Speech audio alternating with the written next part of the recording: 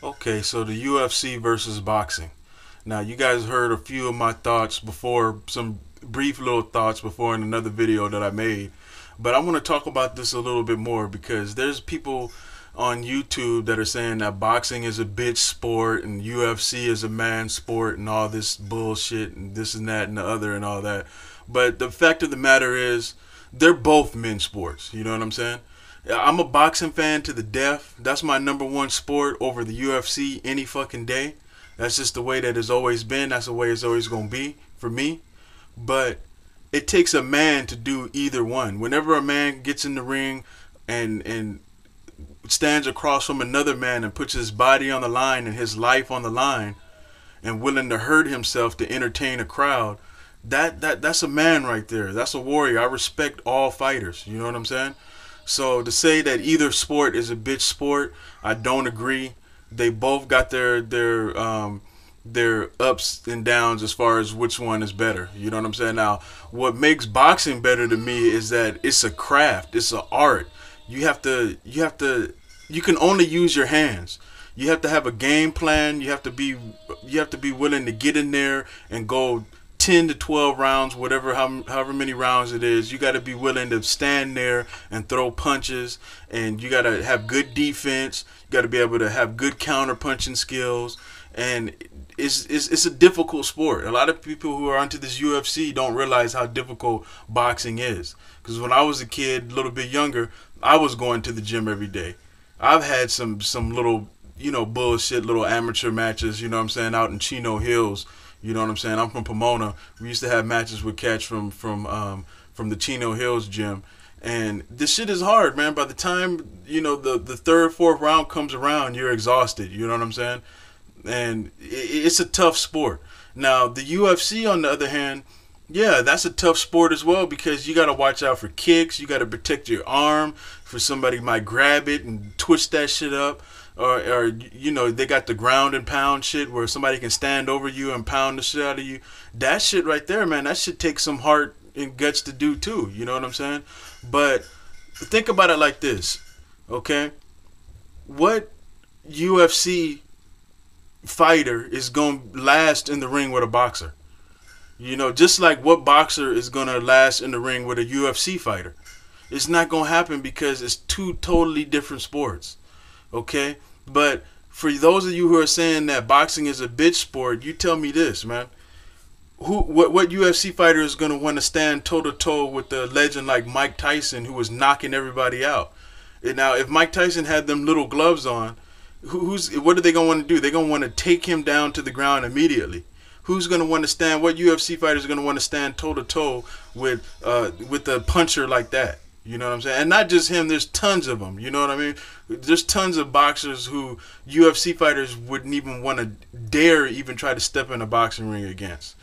Because they know that they can't grab his arm and twist it up. They can't slam him down on the ground. They can't stand over him and punch him. They can't do any of that shit. They got to stand on their feet and hope that Mike Tyson don't land that punch to knock them the fuck out.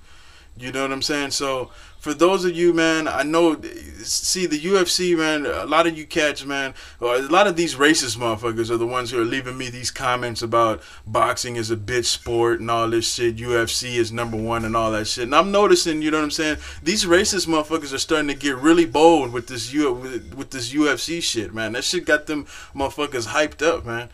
They think that, you know what I'm saying, that they can whip some ass now just because they watch this shit on TV. Calling me a nigger and a monkey boy and all this bullshit, you know what I'm saying, on their damn keyboards and shit like that. You know what I'm saying? But when I see these motherfuckers at the store, when I see them at the grocery store, when I see them in the mall, motherfuckers don't say shit.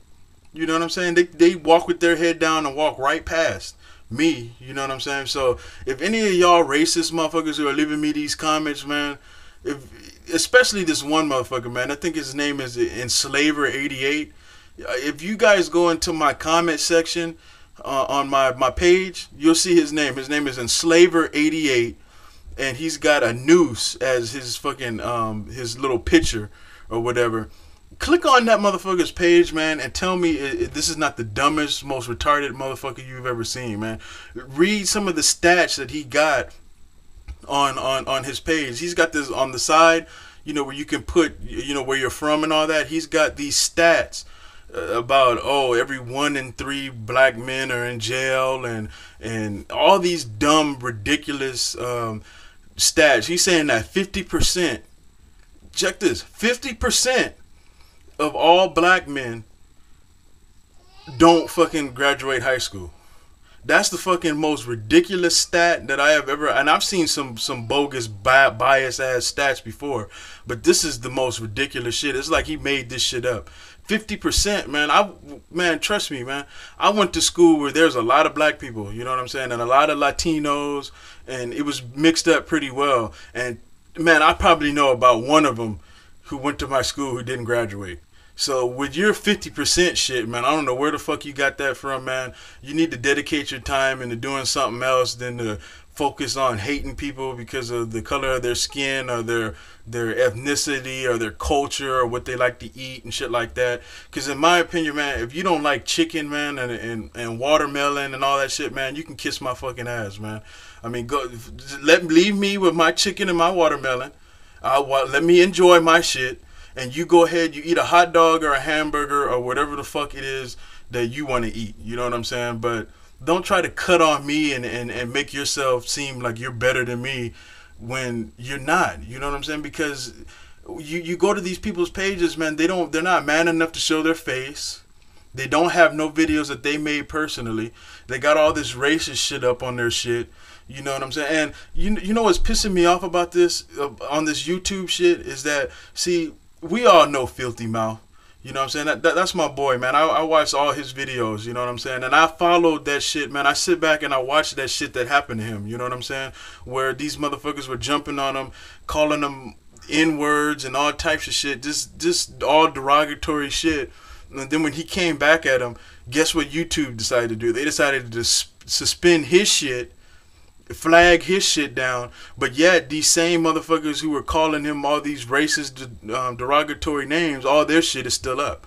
You know what I'm saying? So this racism shit, man, gotta stop, man. By now you would think that we got over this shit, man. Because the reality of it, man, if we don't get over this shit now, man, this shit is just gonna keep going and going, man. These racist motherfuckers are teaching their kids the wrong shit, man. Why do you want to teach your kids to go through life hating another motherfucker? You know what I'm saying? It's like, man, this is a new age, man. And I think personally, these racist people, man, are fucking really upset because they realize that they're now the minority. And I'm not talking about white people. I'm talking about these racist pricks that are on YouTube that are just angry individuals because they realize that, hey, there's not very many of you anymore. You know, your recruiting and all that shit ain't working no more, man. Obama being the president is the prime example of that shit, man. People aren't looking at that shit anymore. White people as a whole, man, are starting to accept the fact that we're all human beings, man. They showed me that by electing Obama in the office because he was actually the smarter candidate for the presidency.